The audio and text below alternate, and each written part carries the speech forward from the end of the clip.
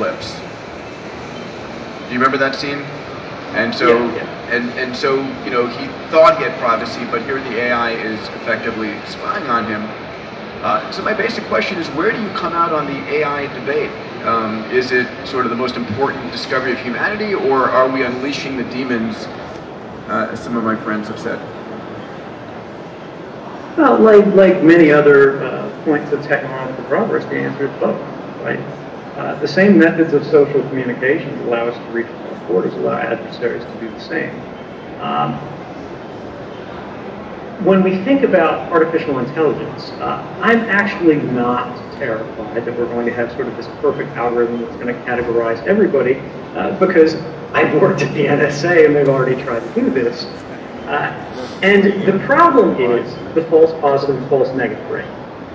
Mass surveillance allows them to collect records about all of us, right? They know exactly where you've been because of the movements of your cell phone. They know everything you've ever bought. They know every web page that you've ever visited for the length of their buffer internet traffic. Now, they say this is fine and it's not a violation of your rights because they're not looking at it. They're not looking at you and saying, this person, I want to get that.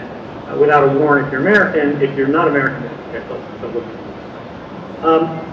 But they'll go, it's only machines looking at it right now. Well, the vast majority of automated analytics actually don't really work that well because let's say they've got an 80% success rate, they're 80% accurate. Now that might sound good, but when you think about for every 100 people, that means 20 people are going to be falsely identified as terrorists, or 20 terrorists are going to be falsely identified as non-terrorists. Suddenly that doesn't look so useful. Even if it's 99.999% effective, when you're looking at populations of the scale of 330 million Americans, 7 billion people on the planet, that is, suddenly you're making millions of people into terrorists who weren't terrorists before, and vice versa. These are problems that will always exist because, as you may know, artificial intelligence and sort of learning algorithms, neural network, all of these things, they work on probabilities. Even in human knowledge, when you break things down sort of Bayesian sense, you're ultimately going, is this more probable or not probable? And that works in a lot of things, but it doesn't necessarily work in terms of making life-altering decisions, or at least it shouldn't. Now, increasingly, of course, it will be, and increasingly problems will appear as a result of that. But I think because we will recognize that these problems emerge, we'll go to the traditional sort of things that we've always believed in this country, which is it's better to let, you know, sort of a guilty man walk than to punish huge numbers of innocents in the pursuit of one person who did some bad thing, who abused their rights, who abused their capabilities. Technology is capability. Artificial intelligence is the same thing. It is a capability. It is a magnifier of potential. If you give, you know, an individual an artificial intelligence that will do their work, suddenly that individual may become 10 times more capable. If you give the same thing to a government that makes the government 10 times more capable, the gap between them actually grows because the government had more relative power prior to magnification. But I think that's enough on that. So you're using a beam to beam in from some other part of the planet. I have, I think, last count, like 28 beams, about a dozen at Singularity University, a half a dozen at X Prize, at my home, my folks' home, around, and I use this as sort of like a basic business tool to get around.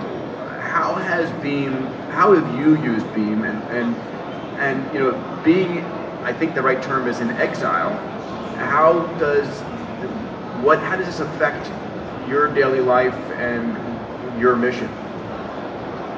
Well, one of the sort of incredible things that's actually almost hard to believe is the fact that, you know, when I left the United States to work for journalists, and I was trying to seek asylum, the U.S. government basically canceled my passport as I was transiting off en route to Latin America. And I haven't been able to travel since. But yet I'm sitting here in Las Vegas with you guys, you know, at CES. This is an extraordinary change in the nature of the relationship between individuals and states. Government is becoming, in some ways, and this is, it's fairly controversial, but less relevant than it has been before because people have more capabilities to provide for themselves, to achieve for themselves. And this is critical for keeping governments honest, because governments today have also been more powerful than they've ever been in previous society. We have drones that at any given part of the world, far from any boundaries, in places like Yemen, with which we don't have an active state war, are actively dropping bombs. And that may be a terrorist, right? But it also might not be. And these things do happen, whether by mistake, whether intentionally, is not really material. But abuse is inevitably the product of power, right? Like pollution is a byproduct of industrial process. We have to figure out how to address these things. We have to be able to figure out how to respond to these things. And increasingly, we're seeing a new form of exile, a new wave of exile, where, for example, in China, you've got artists like Ai Weiwei who have criticized the government